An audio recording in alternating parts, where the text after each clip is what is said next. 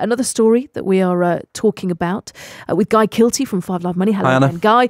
Is about selling new build houses on a leasehold basis. That's going to be banned in England now because, Guy, there have been complaints that home buyers are being ripped off by this. Yeah, that's right. There have been lots of complaints about leasehold deals in the last couple of years, and we followed this quite a bit on 5 Live. And just to back up and tell you the difference, so when you buy a house on freehold, that means you own the land and the house. But if you buy on leasehold, someone else owns that freehold, and you often have to pay them things like ground rent, and there's also a length of the lease which can cause problems when you're trying to sell it with the length of the lease. And also we've had big complaints about ground rent in many cases being doubled in some cases and ending up being thousands of pounds, which obviously can be expensive in the short term, but is also makes it difficult to sell your house.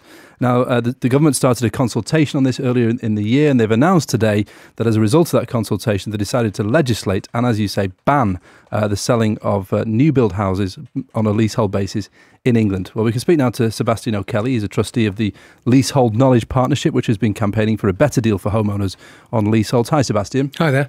Thanks for joining us. So presumably you're pretty happy with today's news. We're absolutely delighted. It's excellent news. I think it's good that leasehold houses have been brought to an end, but they were always sort of having a laugh on behalf of the developers. But more important really is that the government has said that ground rents are going to end. So they were never for any service whatsoever, and the government has considered them very carefully and regarded them as wrong.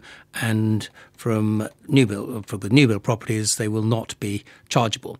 Okay, That's so no leaseholds and no ground rents for people that buy stuff in the future. But what about all those thousands of people that are on leasehold deals now? What about the government has said they're going to help them? They're going to make it easier to buy the freehold or extend the lease, but it's not really clear how that's going to work in practice. No, that's true. There's 100,000 people who've got leasehold houses and leasehold flats which are unsellable because of these onerous lease terms, usually because the ground rents double, and they are stuck. Now, this was all discussed in the House of Commons today, and the Housing Minister has just finished speaking, and I think there will be some action on this. What the leasehold house owners want is the freeholds to be sold to them at the price originally offered, usually verbally by the sales staff of the PLC house builders.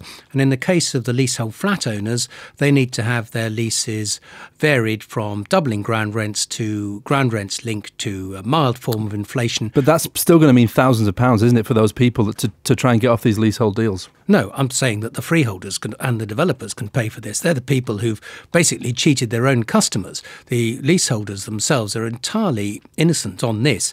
I mean, it is extremely difficult to break out of the developers' sort of walled garden of sales process, especially if you're on the Help to Buy scheme, which they administer. Most of these people, as in 99% of them, bought with developer recommended solicitors, developer recommended valuers, and the whole process was part of the slick sales operation of the developers. They've got to sort this out and get back in touch with the dodgy customers that they've sold the freeholds to, get the leases varied, and put matters right. So does that mean you're going to be campaigning now for basically the freeholds to be handed to the leaseholders? So those people on leasehold deals, they should now be given the freehold by the developers? Too right, we're going to be campaigning on that, but not just us. I mean, we have 130 MPs in our all-party parliamentary group. A number of them spoke today, many in the northwest, and they're very agitated about this and extremely well informed now. So I think this issue is not going to go away anytime soon. Well, the house builders, for their part, obviously this is a revenue stream for house builders, isn't it? And they say this will stop them building as many houses as they would have done otherwise. Yes, that's a familiar argument, and it's complete cobblers. If that were the case, then leasehold houses would cost significantly less than freehold houses of the comparable size. Land registry data doesn't suggest that at all. It shows that some leasehold houses either match freehold houses in price or even exceed them. So it's not true, and I don't think it's true or it's not a very plausible argument for developers to say that their profitability, that ground rents are essential for their profitability, when they've been helping themselves to truly gargantuan bonuses, such as the chief executive of Persimmon, who's helping himself to £100 million bonus. Okay, well, they surely would dispute whether they were gargantuan or not. But yeah, but they might, but they've lost the argument to date. Okay, well, Sebastian O'Kelly, we'll have to leave it there. Sebastian O'Kelly there from the Leasehold Knowledge Partnership. Many thanks for that.